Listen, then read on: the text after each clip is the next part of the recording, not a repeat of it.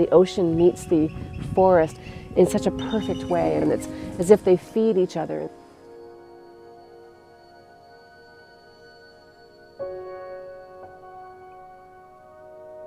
It's just a very old, ancient feeling, and it makes you feel human again.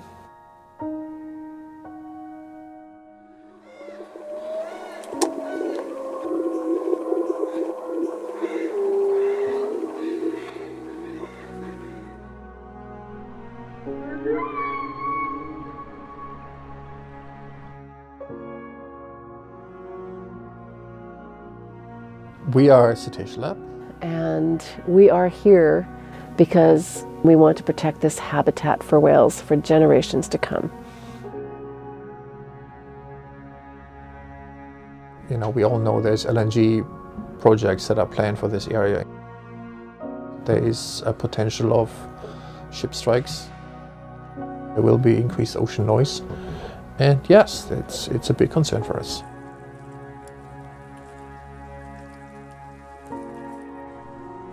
We arrived here in 2001. It appears it coincided with the return of the humpback whale. By the end of 2004, we had documented 42 individual humpback whales. At the end of the 2014 season, we had over 316 humpback whales that we had ID'd.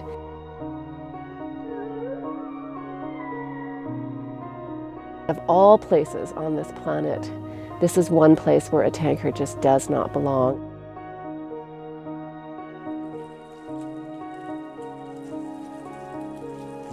No amount of money in this world could buy this coast.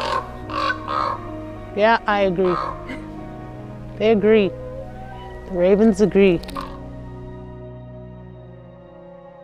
I feel everybody has to contribute something in some way, and they have a purpose, they have a meaning.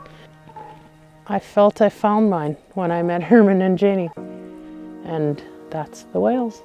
That's the marine life. That's the protection. That's fighting for them, being their voice. That's my purpose in life.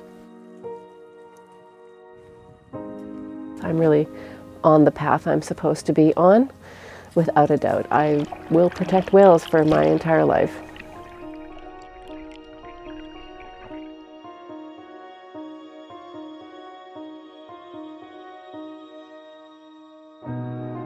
It's an excitement that will never go away, and that's why we're here. That's part of the passion of the job. You can have all the money in the world, but if you can't drink your water, if you can't eat your food, it doesn't matter.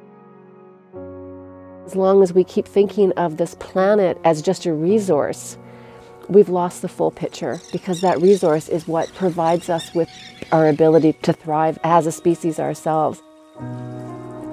At some point we have to give back. At some point we have to recognize that we need to take parts of this planet and it needs to be protected.